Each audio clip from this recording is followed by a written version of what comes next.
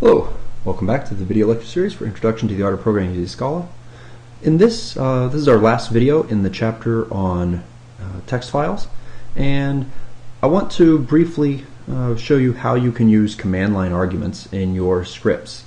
So you know that when you write, when you are using the command line, you have the ability to do things like put a -L on ls to make it so that it prints things out in a different format. I could also tell it to do something like star.scala if I just want to see that, or star.csv for just the comma separated values. So the question is, how can we use these things in our Scala scripts, and what do they look like? So if I go into here, and the reason this is significant is for exactly, if you have a program and it's supposed to deal with files, it's really nice if the user can specify files on the command line. That's the reason why we're covering it at this point. So if I make a command line.scala file, the command line arguments are passed in a variable called args. So when you write a script, if you just act like there's some variable called args, it's been declared, and that args is basically an array of string, and then you can do whatever you want with it. So a nice test of this would be to just print out all of the command line arguments.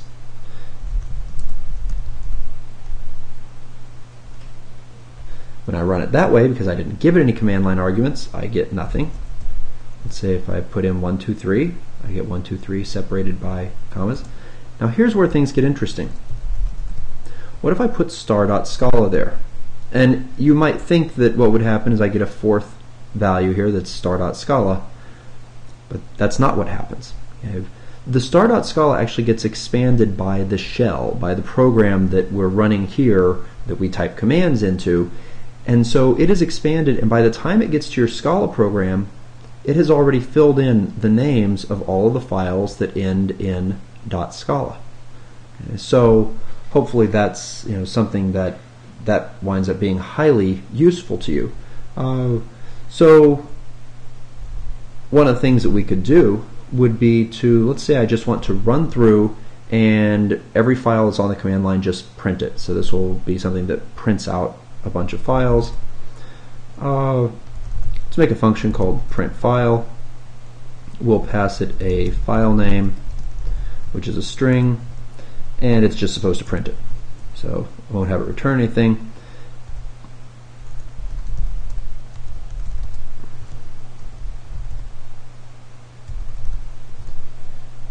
Capital F. And then literally, once I've written that function, I will just be able to say args.forEach, because it is an array, and I can do everything that I do with arrays on it, and then pass that string to print file. So I can come into here. Let's go ahead and let's import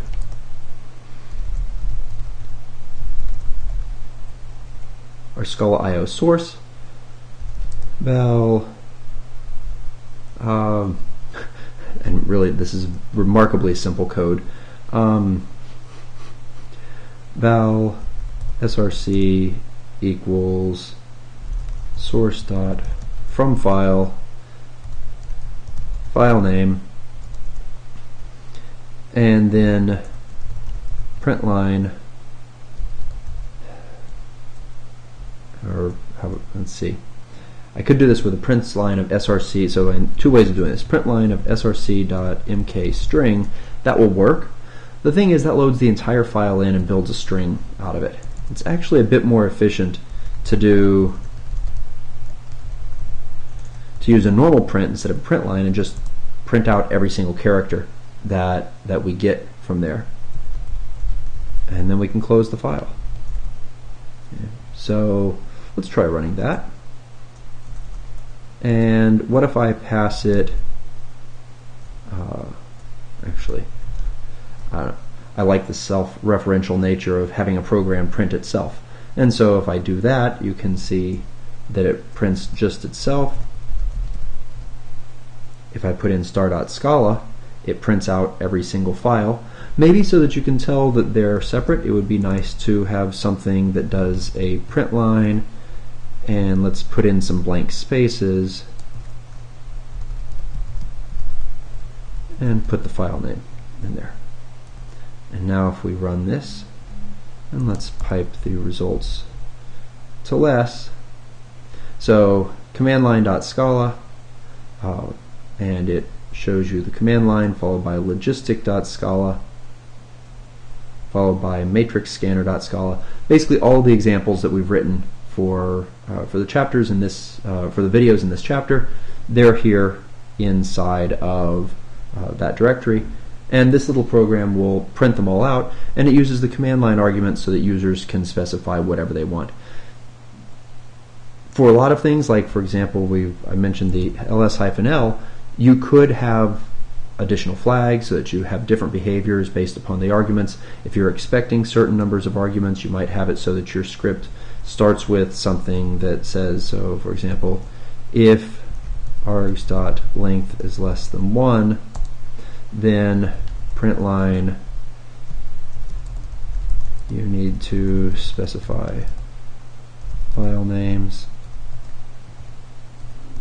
else